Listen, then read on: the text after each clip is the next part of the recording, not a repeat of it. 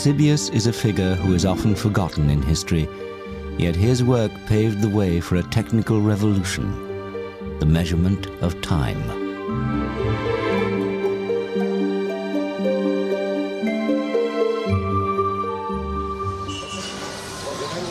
Yet Tesibius came from humble beginnings. He was the son of a simple barber. As a young man, he had worked in his father's barber shop in Alexandria, inventing gadgets such as adjustable mirrors.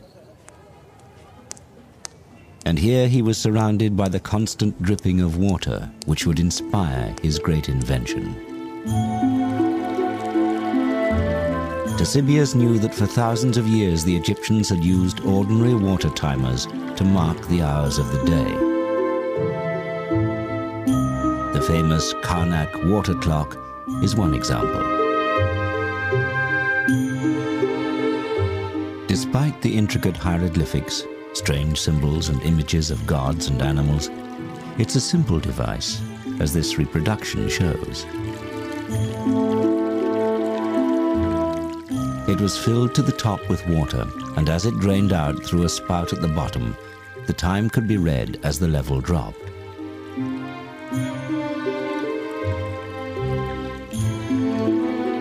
Markings inside showed the passing hours, but these varied as the number of hours from sunrise to sunset varied from month to month.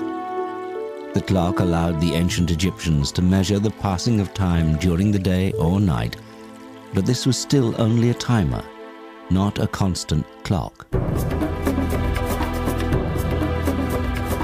In sophisticated ancient Greek society, the ability to tell the time accurately had become extremely important. Their society needed order and schedules, which meant they had to be able to tell the time accurately. Sundials could be used at certain times and can be seen on important surviving municipal buildings such as the Tower of the Winds in Athens.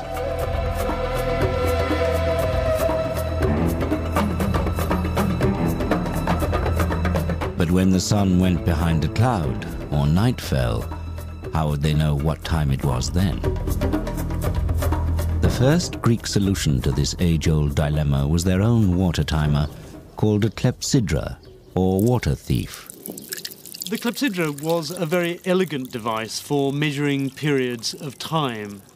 You might, for example, want to give equal amounts of time to lawyers in a courtroom or speakers in a political assembly.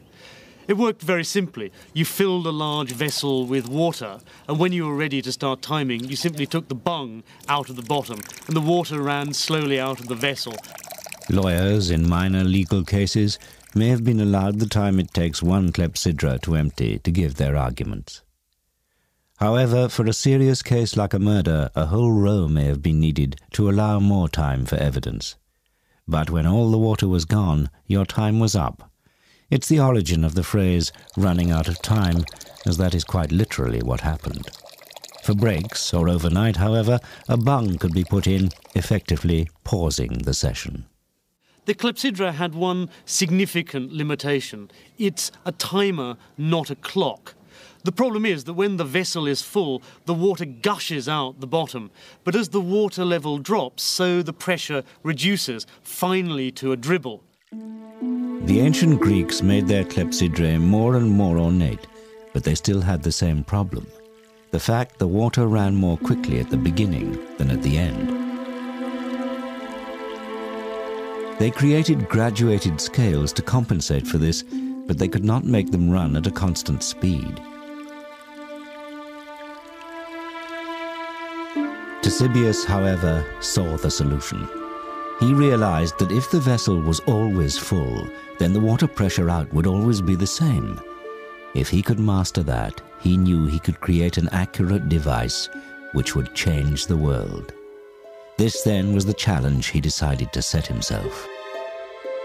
Tesibius saw that the way to simplify the Egyptian clepsydra was not to utilize outflow of water, but to try and obtain a uniform inflow of water.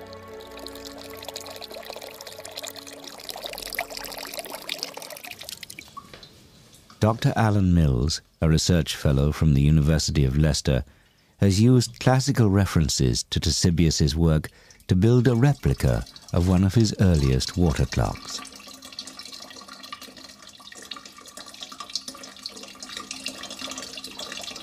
It's very sophisticated. It's one of these inventions that's easy once some genius has thought of it. The pointer rose at a constant speed. It was a stroke of genius. Tesibius had created the world's first mechanical clock, thanks to the dripping water in a barber's shop.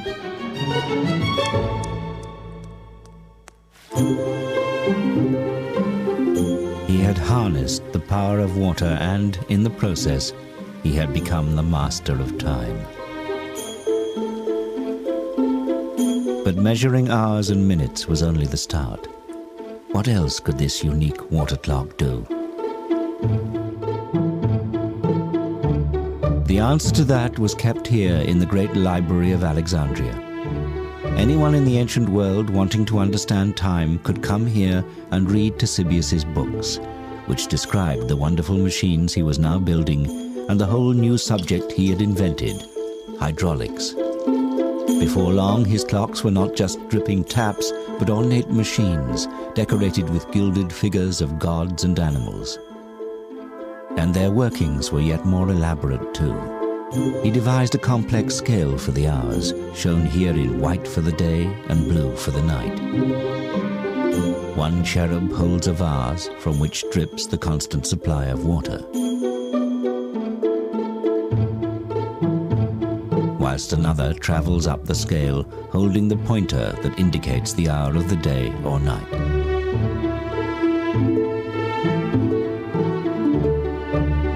But that was only the start.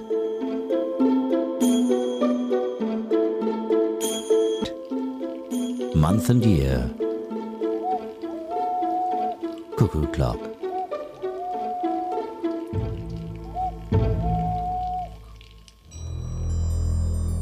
Archimedes was clearly fascinated by Tesibius's creations.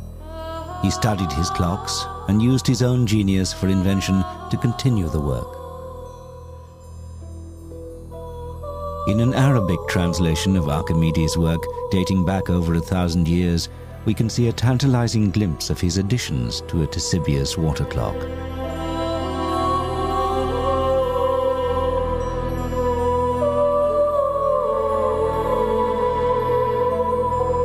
This modern reconstruction shows Archimedes' elaborations to the Tesibius clock.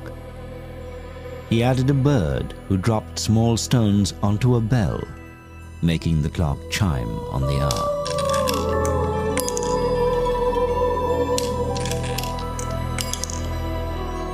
The woman is a gorgon with snakes for hair. When the bell chimes, you look up to see her eyes change color, indicating the time. This is the first automated chiming clock in history.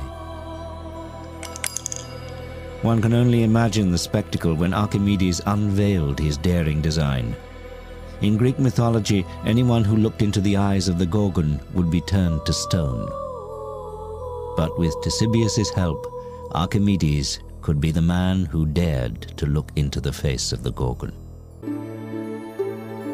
So much information has been lost that Tesibius has been largely forgotten.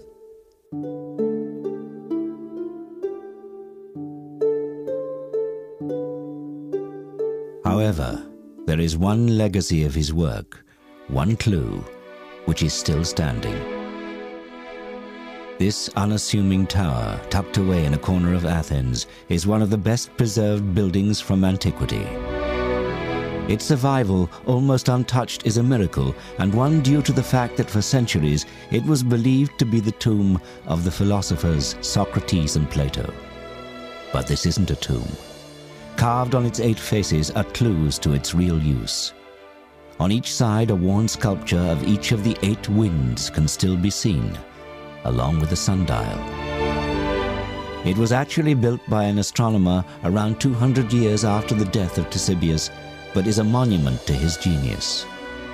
This building, now known as the Tower of the Winds, was the public clock of ancient Athens.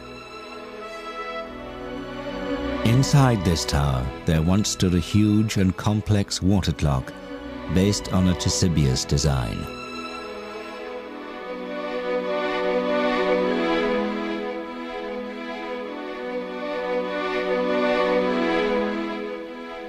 This clock was fed by a constant stream of water which ran from a spring on the Acropolis, from which the whole population of Athens could tell the time.